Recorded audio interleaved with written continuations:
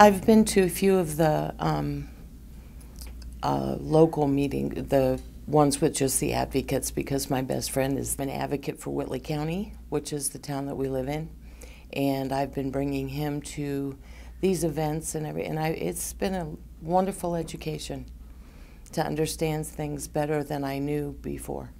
When I still had my home, he was my neighbor, and when we first met each other, it was like we were peas and carrots at hello. He is like the little brother I've never had. I have very little family. I do have some, but very, very little. And we were just in like Flynn from day one. And I ended up having to move. And we lost touch. Well, he cleans carpets and things for his extra income, and along with his wonderful art and photography. And he was cleaning one of our local hotels. Well, it used to be a hotel, and they made it into an apartment building. And it's like a historical building. He was shampooing the carpets and cleaning. And I walked in, and I heard his voice.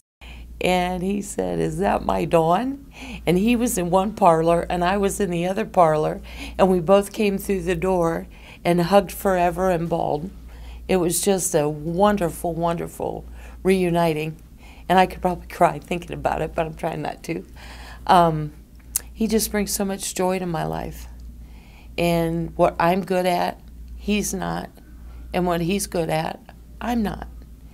And we just seem to complement each other so well. We have a rapport where we talk. I never dismiss him.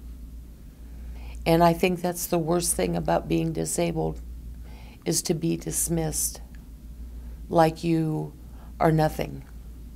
And when someone is dismissed, they're not heard.